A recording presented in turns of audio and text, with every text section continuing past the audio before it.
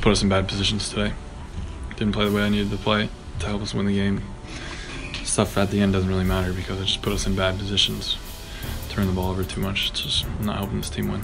We capitalized on a couple turnovers, but we just didn't make them pay for their mistakes, and we made some mistakes and gave them an opportunity to score early in the ball game. And when you get behind early in the ball game against a good football team, a 10-3 football team, and you're a struggling football team, that's tough.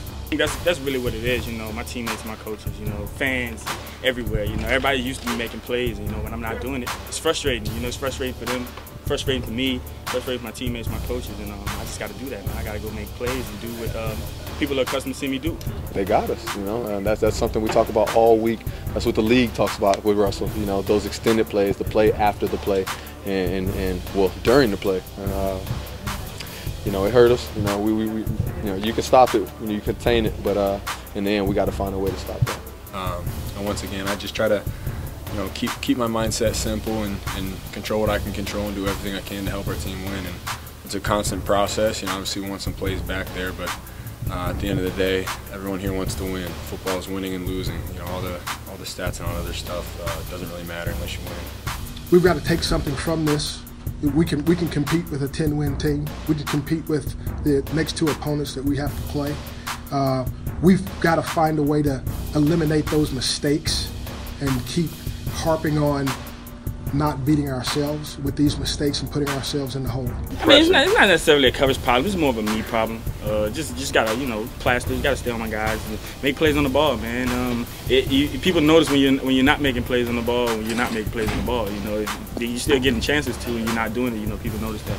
But like I said, man, it's all on me. I'm gonna go out there. I'm gonna play my last 2 games the hardest I can. I'm going to make a play, and every time I'm out there, I'm trying to make a play. Every time I'm out there, I'm trying to make a play. I'm not trying to give anything up.